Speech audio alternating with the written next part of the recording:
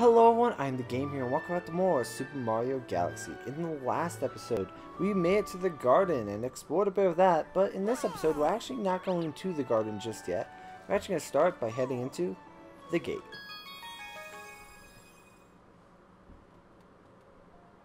And we'll welcome back to the gateway to the starry skies. We were only here briefly, but it's still a familiar sight, still very peaceful and beautiful.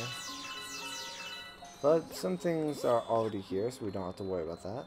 Let's say we head up here and speak with Rosalina once again.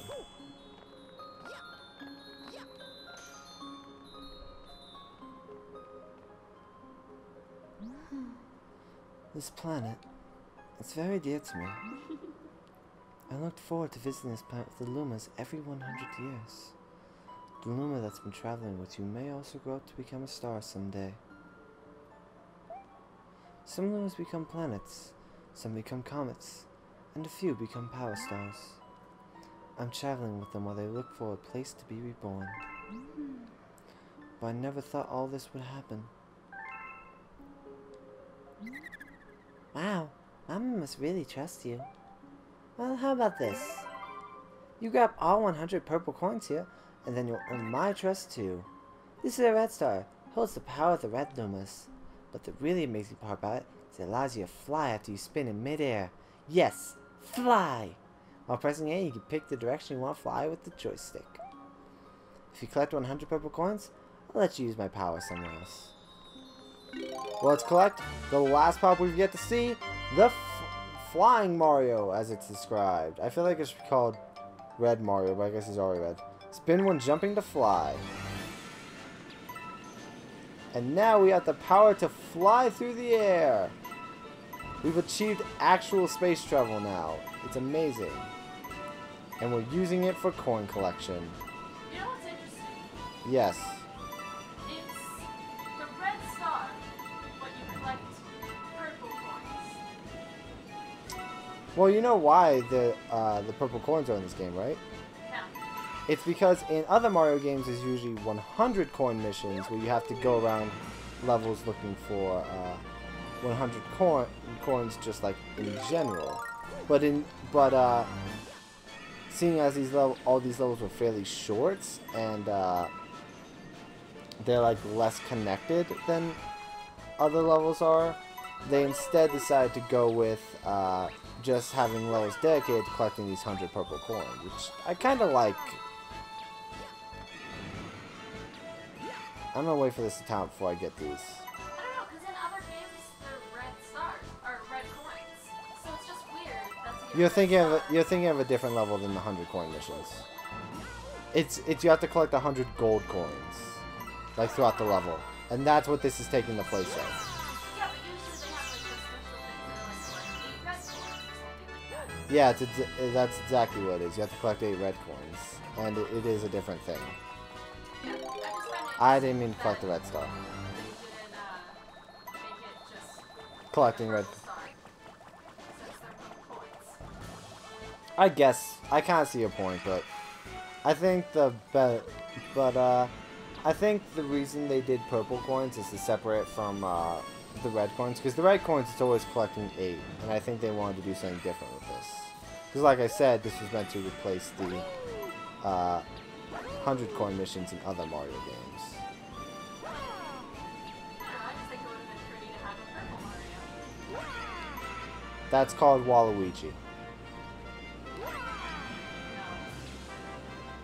He's Tubby. That's Wario.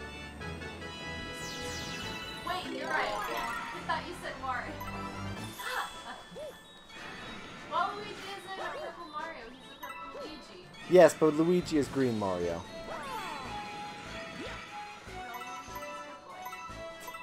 Why are you still talking to me? You're supposed to be silent during this. I'm sorry, I needed to get it out that I thought it was weird. Well, now you get to edit this episode. I'm not touching this episode with a 10-foot pole now. I'm not putting in all the subtitles.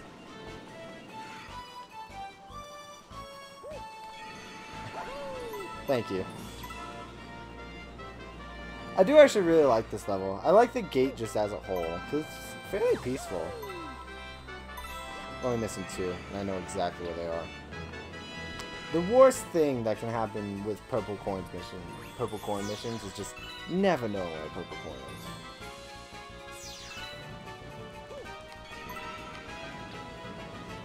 Alright, this is going out.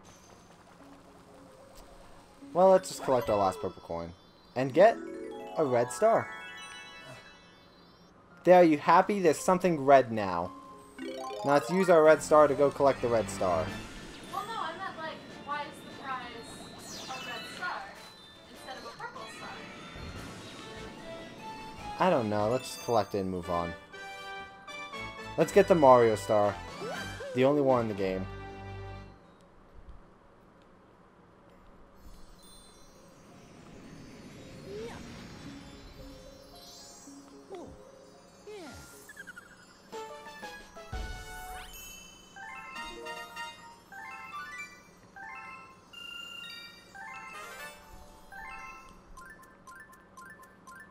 Oh, he's over by the gate.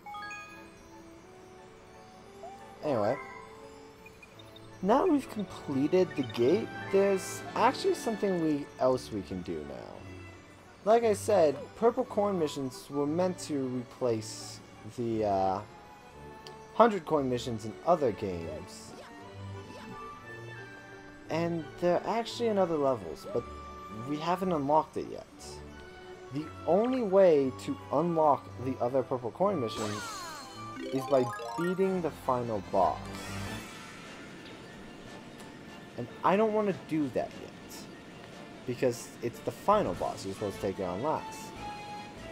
So what I'm going to do is off screen, I'm going to take on Bowser. And I'm going to take him on, and that'll unlock the other purple coin missions. And I know that sounds kind of crummy, but don't worry, I'm going to record that, and when we get to the grand finale, that will be what you see. But I want to be able to unlock the other purple coin missions, and I also want you to see me take on the final boss. So don't worry, that's still gonna be in the video. You're still gonna see that, but we're gonna do some editing tricks for all that. Anyway, on a different note, the red star is now available on the Conga Observatory, and there it goes. Anyway, back to the garden. On the topic of the red star, it's a severely underused power-up. It's only used in that one level, and that kind of bugs me. I feel like there's so much more that could be done with it, but they never really do.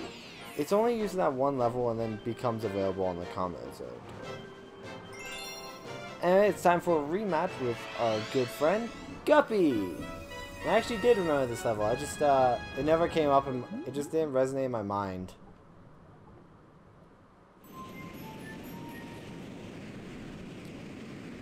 But this was the last level.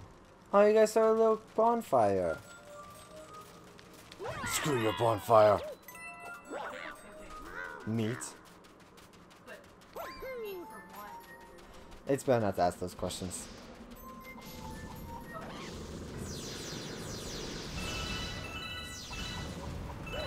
Listen, they're very focused on survival now. I don't think you want to know what they're trying to eat. It could be one of those crabs. It might be one of these eels. Maybe it's a Magic Koopa. It's better that we don't ask.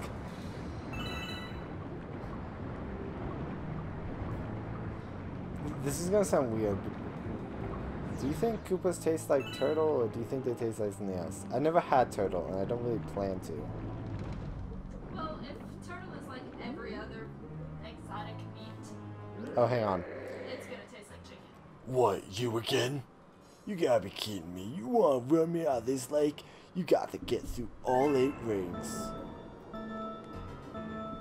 I actually forgot what voice I gave him in the past. But then I remembered. Excuse me, sirs.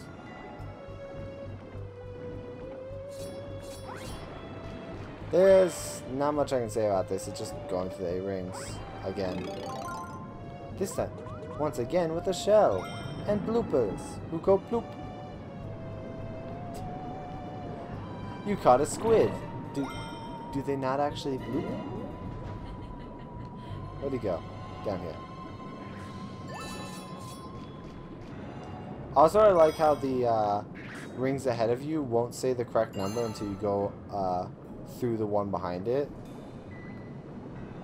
Oh look, another Cheep Cheep, who's actually like somewhat threatening because he I still succeeded despite the fact that you tried to mess me up by changing my direction. You tried to cheat and you failed. What do you have to say for yourself, you cheating cheap? Oh, he looks so sad. Alright, I'm official my award. Take this. I actually started off by not remembering what voice I gave him. Oh, dang it. Collecting stars underwater. My enemy. Hang on. I got this. There we go.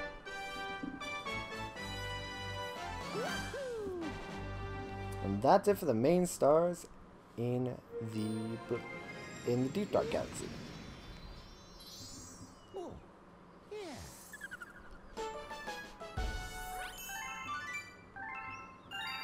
I just forgot to talk there. I spaced. My mind went completely blank. I forgot that I'm supposed to be commentating. You know, like a Let's Player. Oh, speaking of stars in the Deep Dark, we're still not done there. We still have a secret star and, of course, a comet. That being the Daredevil Comet. So let's jump on the Ghost Ship Daredevil run. And you know, this fight went so well for me last time. I'm sure it'll go even better for me this time.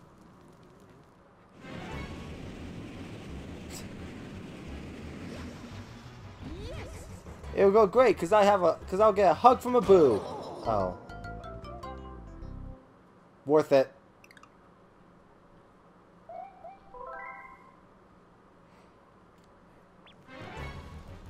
Okay, this time I won't hug a boo as much as I want to. This time I'll actually get on the ghost ship and face off once again against Kamala Koopa. I thought she was going to spawn quicker. Like that would flow as one simple sentence. It did not work that way. Aw, you're being nice and giving me a show right away. How kind. You just want to die, don't you? Yes, you do. You can find another show with me? Yes. How convenient. Boop. She's actually making this fairly easy, which means now I'm going to suffer. How many hits did she take last time? 4? I think she took 4. I'm assuming. Oh, wait a second. Oh, look, a shell. Oop. A shell that got away. Yep. Ah, there's a lot of fire. Ah, there's a lot of fire. Okay, I have to take you guys out. This is gonna be an issue. As it turns out, they were, in fact, an issue. Who would have thought? I like how there's the super dramatic Daredevil run music, and then you get up here and it's just the regular Kamala Koopa boss music. Can I skip this cutscene? The answer is no. No, I can't. I have to watch it. I don't want to watch it, but they're making me. Send help. You want to fire a shell right away again? Yes, you do. What just happened? I've never seen that animation before. I think I was supposed to get hit with the shell and die. But instead it kind of just bounced off me. Okay, I'll take it over death.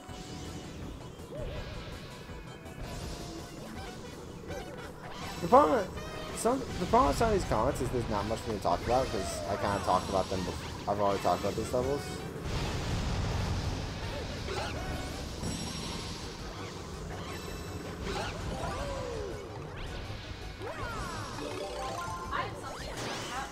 Oh no. Do you think boos are really soft? Of course, they're boos. Awesome. I guess I can tell a weird work story. I guess the first work story that comes to mind is the time I almost lost my foot. I'll do that one next level because I need a little more time to tell that story. Also, she's just spawning in the center now, and I somehow missed her. Don't spawn more of these jerks. That's rude. This is a one-on-one fight, and by one-on-one, I mean I want less chance of dying. There we go. For some reason, I was expecting that magic to go drop the point. There we go. She's done. I was kind of hoping we will have 20 minutes, so I could be like, you know what, that's good for this episode. We can save that lost foot story for the next episode. No, I'll actually tell it. Alright.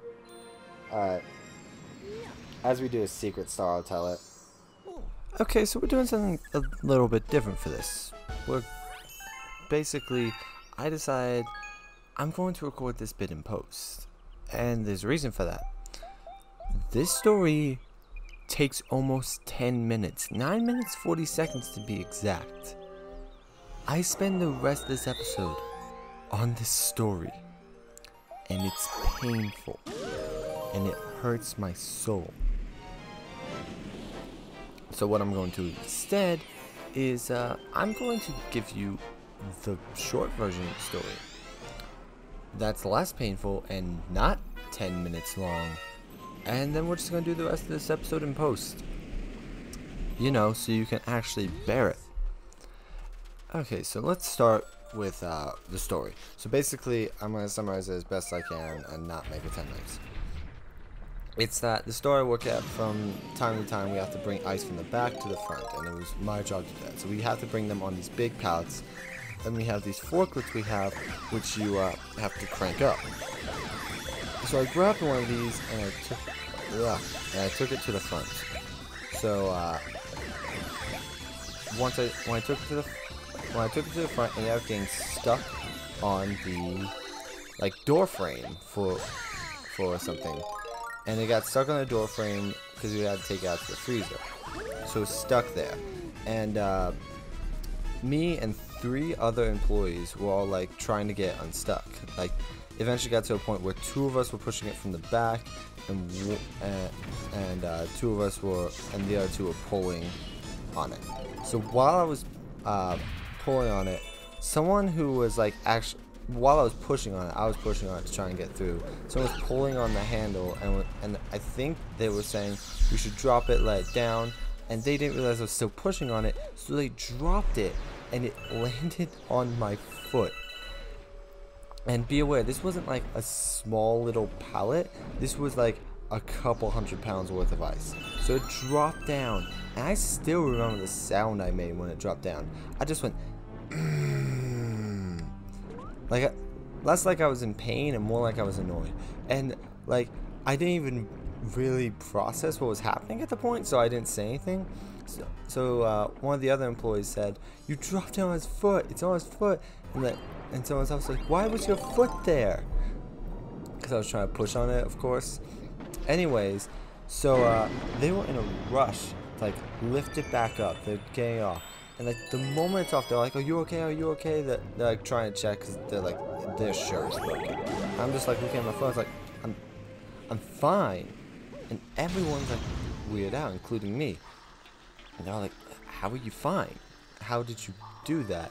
And I'm like, "I don't know." So anyways, we go through it. We'll go out for a little bit. This is like 10 minutes later. And it's like, "Are you sure okay?" I was like, "Yeah. Yeah, I'm durable." Which was what I actually said. But in my mind, I was going like, "Am I Superman?" Like legit, I was thinking, "Am I Superman? Am I immortal?" Anyways, so a moment later, they were checking the pallet and they realized where it landed on my foot, it was broken. So when it fell down, the part of the wood lifted up, so it didn't basically press on my foot. And I remember, like earlier when I was actually getting the ice, we were trying to get out of the freezer. We accidentally broke the pallet because we rammed it into the side of where you're supposed to pick it up. And so we broke it, And I'm realizing, oh yeah, I saw when that happened. Oh, I'm so lucky. Because if that hadn't been broken, I would have lost my foot. And that's basically the story how I almost lost my foot. I got super lucky, and I still have like the coworkers who were there trying to talk about that. Still talking to me about that. Like, how are you so lucky? How'd that happen? And to be honest, I don't know. And that's it. That's the story. I summarized it in half the time. And it still was a bit long, but honestly, it was better than the original, which was painful. It was painful to listen to. Like, both me and Ollie, like, right at the recordings, like, that was terrible. You told me that story better before. Ollie was like, you told me that story better. How are you so bad at it now? And I'm like, I don't know. I don't know what I did wrong. I think the general idea is you should always be prepared with what you're going to say for a Let's Play. I was not prepared for that. I was like, I need something to say. So I'm like, I'll just tell a story from work. And I think that would be fine. And it 100% was not fine. So it just ended up, and because of that, I ended up wasting a lot of time. So always prepare what you're going to say. And I'm going to try and be better about that, because I never prepare what I'm going to say. And like the good thing about recording this in post is I had plenty of time to figure out what I was going to say. I had plenty of time to like figure out that story. I ran it through my head several times. I thought about writing a script for it, but that wasn't as interesting. Now I'm going quiet because that wasn't because I was like running out of things to say. That was because I had to swallow something. Anyways, well, now I don't know what to talk about because like the story was the main thing, and like the past me is still going on with the story. He's still going on, and that baffles me. Like, imagine if that story was still going. Like, you're getting unnecessary details. You're getting like repeating several times.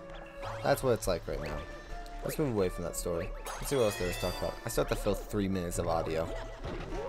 Well, technically 4 minutes. Oh god. I talked for so long. It's so weird having to do this.